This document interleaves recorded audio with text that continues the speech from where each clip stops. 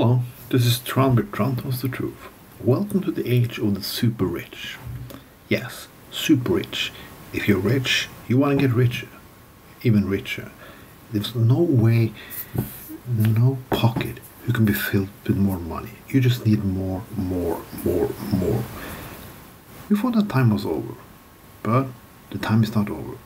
You always think that can keep you going, and we're going, and the super rich will only get super richer. There's no way in the world you can stop the people. You can stop yourself from getting even more. And the people you can pacify with entertainment, religion, and all kinds of bullshit. Yeah, that has also tried before. But the super wealthy, rich, and the greedy always done the same mistake. Again and again and again. The people will always find some way to kick you in the balls. And when that happen, yeah. But maybe a lot of people call me a communist now. But this have happened before. In France, in 1789, the people stood up. The revolution came, well, it was knocked down later, but it started.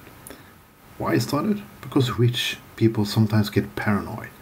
The rich people start to argue within each other, and then they try to get the poor on board with them so they can get richer again.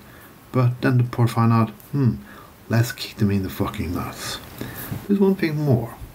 When the only thing who's keeping you alive is money, if the money is the only value in society, then my money is the only thing who's going to keep you alive.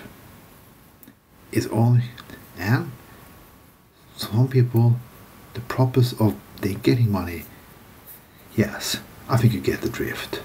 Many years ago I worked at the Greek Hall when some rich people wanted to do something, and he was like, money talks. Yes, of course, I said back, money talks because I get paid.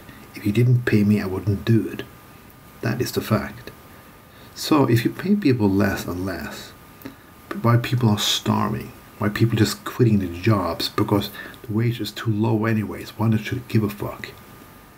Then you should be worried. People quitting their jobs, silent quitting, well, they'd rather live shitty poor with no job than working poor with shitty lives.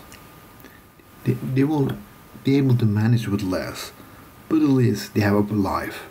Better with a poor life than no life. But there will come the day they don't give a fuck about you. Well, if you don't give a shit about them, why can they steal from you? Why can they can steal from you and get away with it? Why can't they just fucking cut your head off? Because a revolution have happened before and will happen again. And it always happens because of greed, not ideology. Most people who did revolution 1917 in Russia, they didn't know shit about communism. They wanted to have something that they didn't have. They wanted to get more welfare. They wanted to eat. Yes. And that's going to start a revolution again. Then they come to a point, but they didn't care about the religion. They didn't care about anything really, because they got nothing to lose. So, there you got that one. You can always use Fox News and all the shitty channels you got conservatives to talk like religion was back, prayers come back in school, but it will not help you. It's like pissing in the pants to keep you warm. Because now, the respect for you is gone. You're not worthwhile job creators. You're not successful businessman. You're just greedy fucking asshole who one day gonna get your head cut off. This was Tron with Tron Tells the Truth.